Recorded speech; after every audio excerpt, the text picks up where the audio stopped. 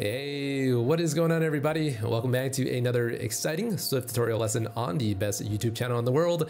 In today's video, I would like to go over the notion of something called variadic arguments. I hope I'm pronouncing that correctly. And basically, variadic arguments are going to make your lives a lot easier. Whenever I'm writing out contract projects or working on consulting gigs in general, I rely on a heavy tool set of extensions, functions, methods, and subclasses that help me speed up my development process.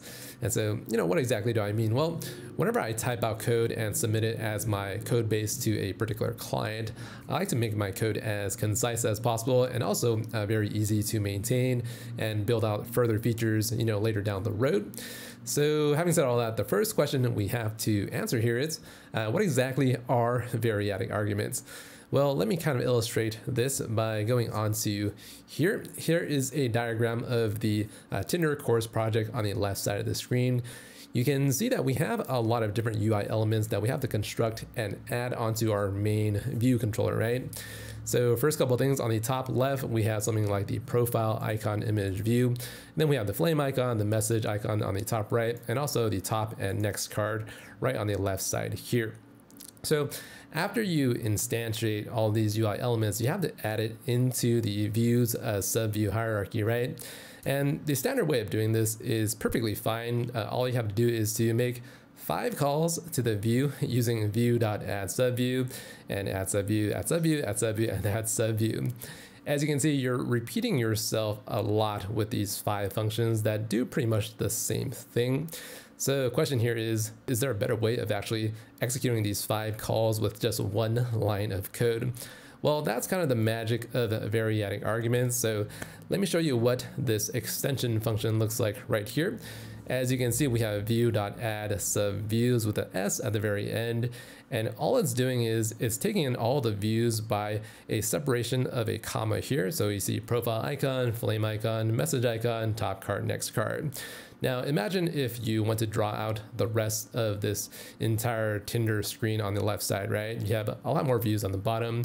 If you want to add all your subviews, you have to add 5 more things on the bottom, increasing the amount of code that you type.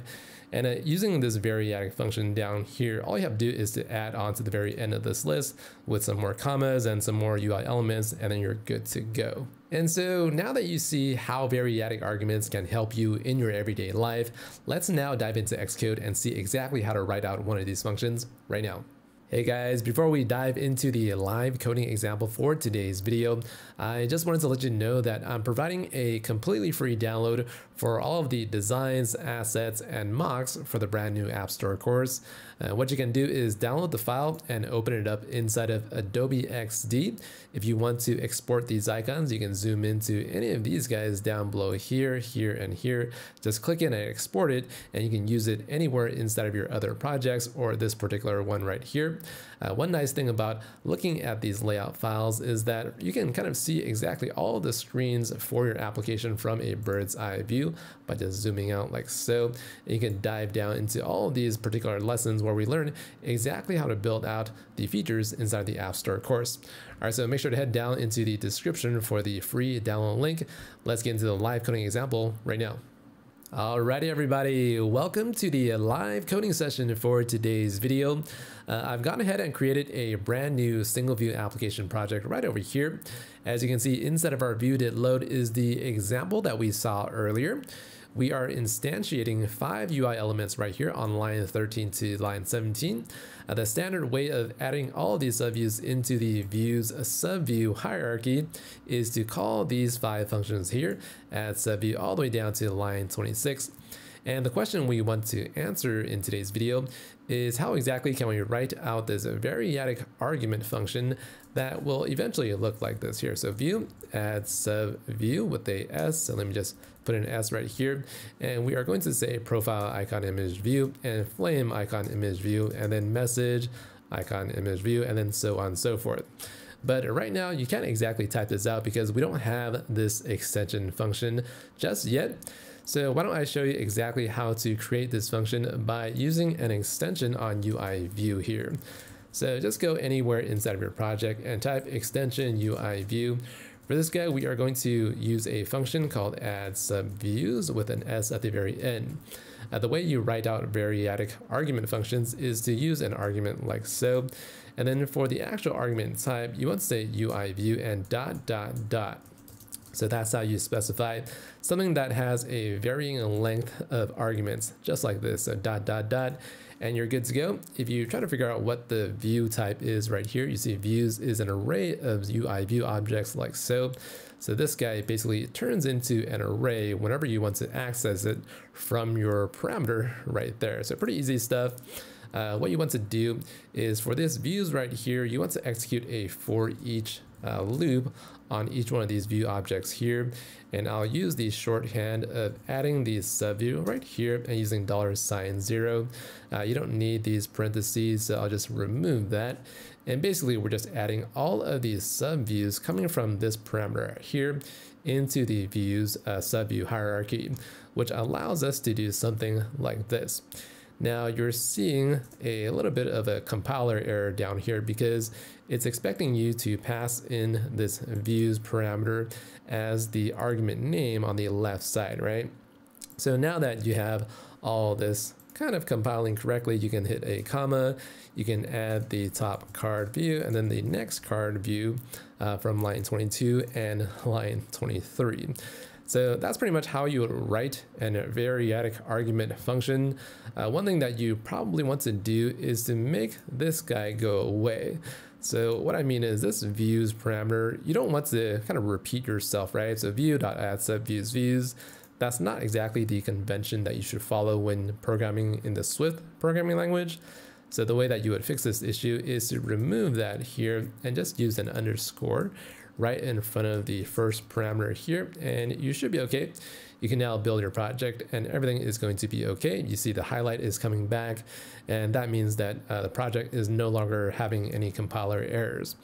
All right, so that's just one instance as to how you would use this function here. You can pretty much use any type of argument type for the variadic variable right here. So what I mean is, let's say you want to extend the UI stack view class. So let's say extension and UI stack view. This is actually a function that I always use inside of my external projects. And the way you want to kind of fix this stack view is to make sure that you can add arrange subviews, very similar to the function that we have above. So UI view dot dot dot. And I find that whenever I want to add arrange subviews to a stack view, so let's say for example here, let's stack view equals UI stack view. So stack view, you can call this function called add arrange subview, and this guy is the extension function up here. And you kind of run into the very similar problem of writing this code out many times, which means that you're going to repeat yourself. So instead of having this call right here, we're going to use add arrange subviews instead. So this guy is very similar. So views for each right here, let's use a closure. And we are going to say add arrange subview with the singular subview and just use $0 like so. This is going to make your life a lot easier in terms of adding additional views to your stack view. All right, so that's kind of how that works. Again, you can extend this to use any variable type. So for example, you can say function right here, and let's say, add integers. You can use, let's see, underscore numbers, and then you can use int dot dot dot. This is going to act as the variable argument list. So if you access numbers, you can see it's an array of integers like so. Alrighty everybody, that's gonna be it for today's live coding video. If you enjoyed it, make sure to give it a thumbs up. If you want to download the project for everything that you saw in today's lesson, make sure to head down below in the description for the download link. If you want to learn more about Swift development just in general and how to build out sophisticated projects using the Swift programming language, make sure to also check out the couple of courses down in the description. That's gonna be it for today. Hopefully I'll see you in the next lesson. Bye bye guys.